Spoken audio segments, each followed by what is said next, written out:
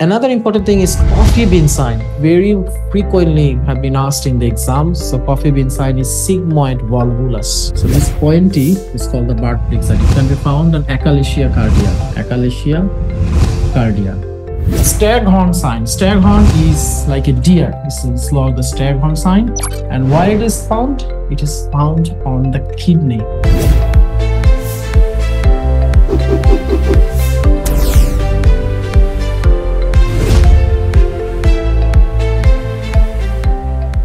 Abdominal radiology.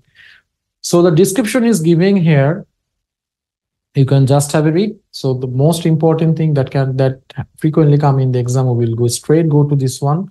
This is the important one. So let's talk about the first, the Ringler sign. So Ringler sign can be found on the pneumoperitoneum or gash under diaphragm. So this also has another name. We call it the crescent sign. Has been given crescent sign. Yes, the crescent sign has been given. So crescent sign is nothing, just you can find a gash under the diaphragm. So on the left side, fundal gash shadow can be found as normally we can find fundal gash shadow. But on the right side, this is very concerning issue. So there is a like a half moon, crescent-like moon can be shown just under the diaphragm. This is called the crescent sign. That means a free air under the diaphragm. And what's the diagnosis? The single diagnosis is pneumoperitoneum. Pneumoperitoneum can also be found in another scenario. What's that scenario? Is a Ringler sign. So this is the kind of look like this ones. So another important thing is coffee bean sign. Very frequently have been asked in the exams. So coffee bean sign is sigmoid volvulus. So it's very much classical example. It looks like this. It looks like a coffee bean. And you have to know the axis. It's a very dilated loop of the intestine, gut.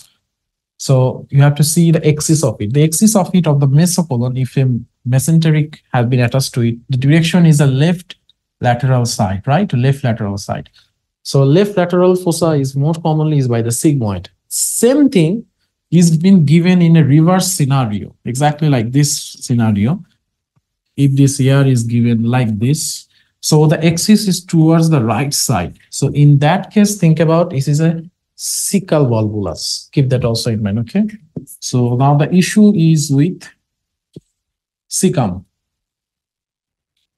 Okay. Now the apple core sign. So apple core sign is the colorectal carcinoma. How does it looks like? So when we eat the apple, it looks like only the central portions of the apple has been shown. The other side is been obstructed.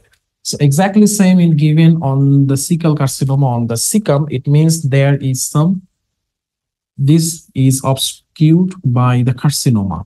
It's been obscured by the carcinoma. So in the lumen, so this is the cecal lumen. If we cut the lumen and we see from the in front, it will be look like this in a normal scenario. But there is a growth here. So because of the growth, the lumen has been narrowed in that way. So when we pass the barium, so on the centrally, it will show looks like this. So this is the apple core sign that can be found on cecal malignancy. Now the late pipe sign, this is another sign can be given in the exam. What is the late pipe? Late pipe means is found on the ulcerative colitis. How does it look like? So see the transverse colon.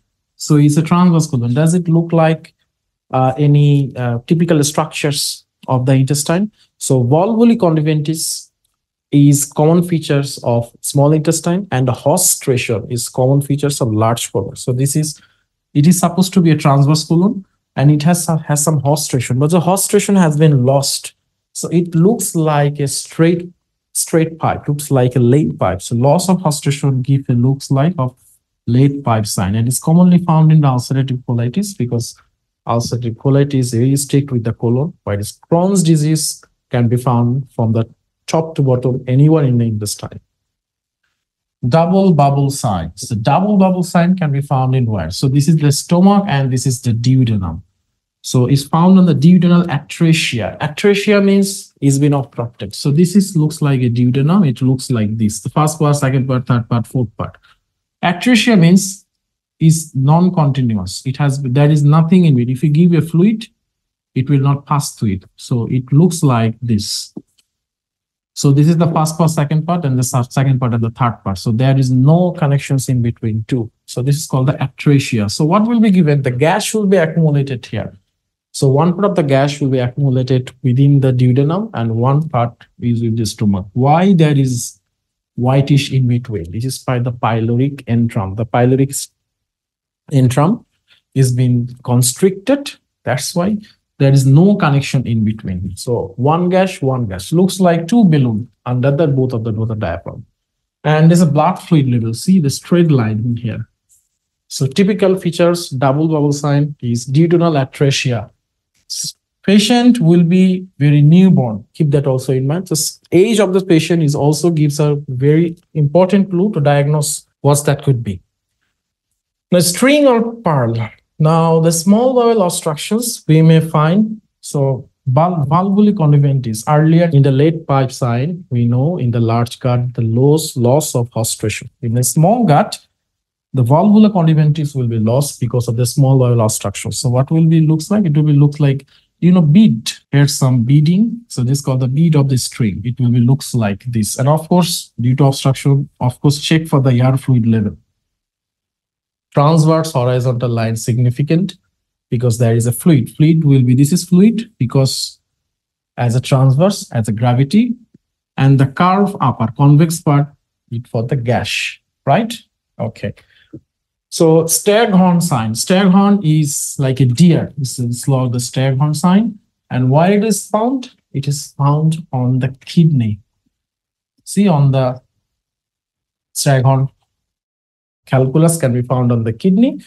Keep in mind, 90% of the ureteric stone are visible through the X-ray. 10% cannot be. This is what? This is in the kidney.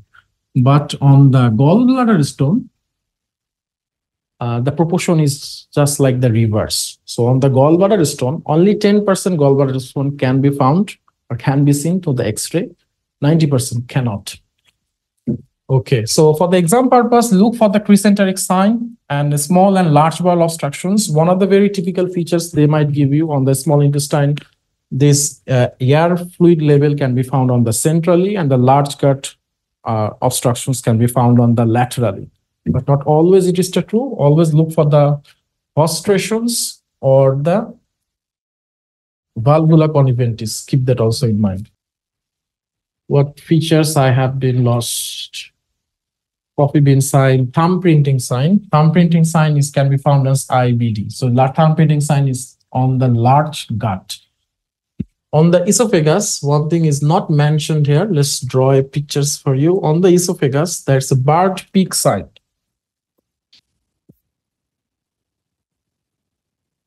So this is the esophagus and the stomach. So if there will be some achalasia cardia, right, rat tail or achalasia cardia, so food will be accumulated here. Nothing can pass through here. So it will be look like something like this. It is very dilated and very narrow. So this is called the barred peak sign. So you see this is the barred. This is the peak. Very pointy. So this pointy is called the barred peak sign. It can be found on achalasia cardia. Achalasia cardia. And there is another one, corkscrew sign. Corkscrew sign means if there is contractions of the esophagus muscle is very irregular between themselves, it will be looks like this. And now the esophagus. This is esophagus. Okay, let's make another view.